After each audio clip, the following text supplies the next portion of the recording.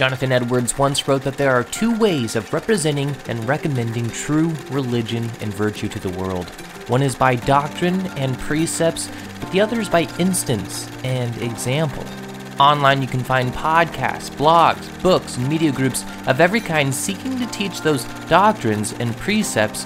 But where are the stories of God moving through history and changing the lives of millions through His faithful servants? Where can people find encouragement and refreshment in the lives of those who have suffered wars and famines, plagues, and rejection? Revive Studios exists to remember the impact of those who were faithful in history, of all the Christians who have done great things for God that no one has remembered.